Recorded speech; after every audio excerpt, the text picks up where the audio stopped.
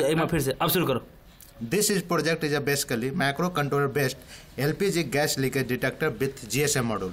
Now this project 230 volt is taken the transformer, and this is the step down transformer and convert the 12 volt, and this voltage is going through this circuit. This is the full wave rectifier, capacitor, regulator, and the capacitor also. This is the whole circuit is a low pass filter. Now the microcontroller work basically 5 volts and the GSM work with 12 volt. Now this regulator is convert the 5 volt using the microcontroller. In the basically function of this, when the gas in this sensor, then the message going through the GSM through this mobile. And now take it. Buzzer. Now and also buzzer is the